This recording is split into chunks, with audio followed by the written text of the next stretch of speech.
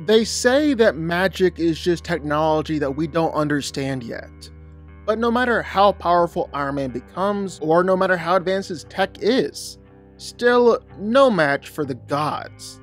And today, Iron Man is going to get a first-hand, up-close and personal experience of just what it feels like to be truly powerless.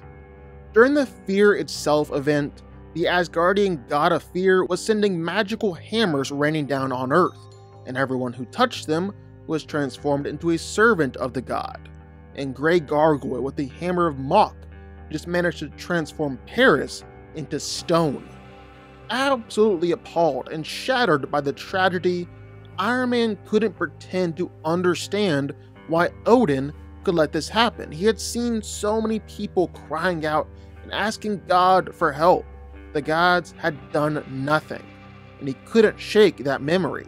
It kept playing through his mind over and over again. And so if the gods wouldn't save people, he would. He would become their helper and savior because he couldn't stand to see people grieving or in trouble. When who else would show up but Odin himself? Odin came to see Stark while he was sitting alone after Thor's death, telling Tony that he should be there for the last rituals of Thor at his funeral. Tony refused, saying that he had too much work to do and that Thor would understand. But Iron Man couldn't hold it in. He was furious at Odin, calling him a monster, all because Odin could have saved Paris, but didn't. And Iron Man was so angry that he actually attacked Odin, hitting him with an energy beam, and it didn't affect Odin at all. Odin then easily overpowered Iron Man, made it clear that he wasn't impressed with Tony's power. Odin is so much more powerful than Tony can even imagine. He's seen countless souls be born and die. He's seen worlds be destroyed and reborn in an endless cycle thousands and thousands of times.